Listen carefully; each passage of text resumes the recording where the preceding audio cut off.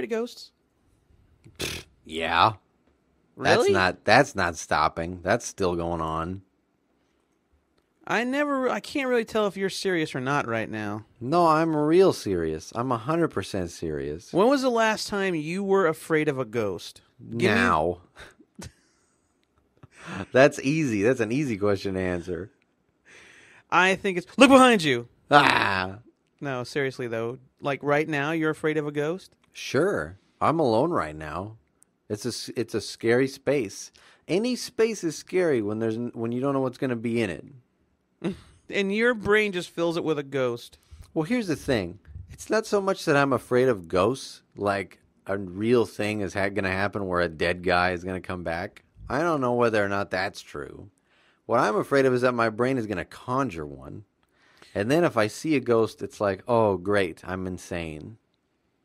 What, like, so you're just afraid of seeing one and not knowing... I'm afraid of being crazy. I'm afraid of seeing one and thinking, oh, now what's going to happen? Now I've glimpsed it.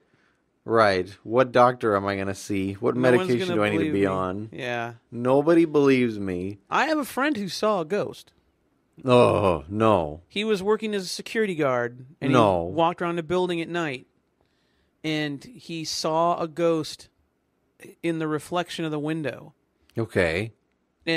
Or he saw a person in the reflection of the window. So it would have been someone who was behind him as per the reflection. Sure. So it wasn't somebody that was outside because it was a person behind him. But so when he spun around, no one was there. He saw a burglar. He saw a very good thief. Look, he knows it was a ghost because only a ghost could have stolen all of that software. Look, I am a good guard. I swear to God that was a ghost because...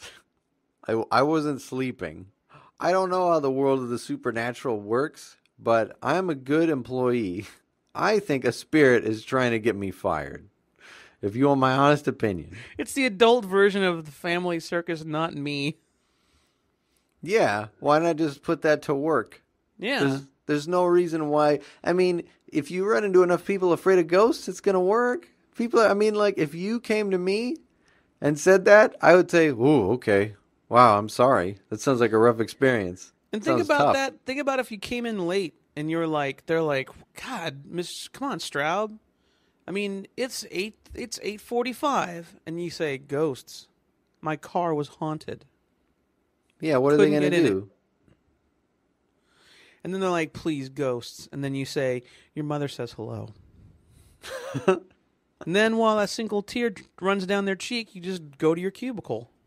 While a single tear runs down their cheek, you just open up their desk drawer, and get out some of the Snickers that they got in there. Take a munch. Say, your mom wants my hunger to be satisfied. And no matter how you slice it, this thing is packed with peanuts. From beyond. No, but seriously, ghosts are horrifying. You know what bothers me more than it's just a ghost being there? I had a friend once, and he asked me a question. He says, hey, what if you were someplace and you saw a ghost? And he was doing the thing that he used to do in life. Let's say you're at a bookstore, and the ghost is, you just happen down this bookshelf, and you find him putting books away or invisible things away, like he's still alive. He thinks he's working. Whoa. And I said... That's horrible. I would hate it. I'd run away. And he says, well, why would you run away? Wouldn't you feel comforted that there's something beyond life to look forward to? And I said, no. Because why? Because he's working? Because he thinks he's doing work when he's doing nothing? He's moving nothing. Why is he here? And that's a job with no promotion. And no end in sight. There's no function to that job. That's just sheer misery from beyond for no reason. Why would that comfort me? You know what? When you die, you're going to be doing the same stuff that you did in life, except for no reason. And you'll never know to stop because there's always more books to put away. I mean, eventually the world is going to end. And then maybe you can move on to a final resting place. No, hopefully. But maybe not. Probably not.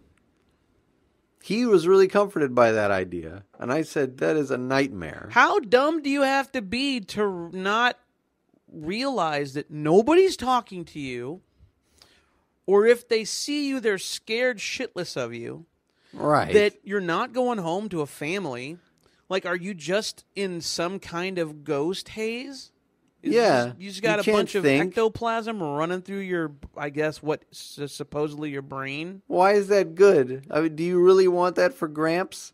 Yeah, thanks. I would love to be all by myself in a bookstore when it's closing time, just moving stuff from one shelf to another because I feel like it's my job. What a wonderful afterlife is the Barnes & Noble.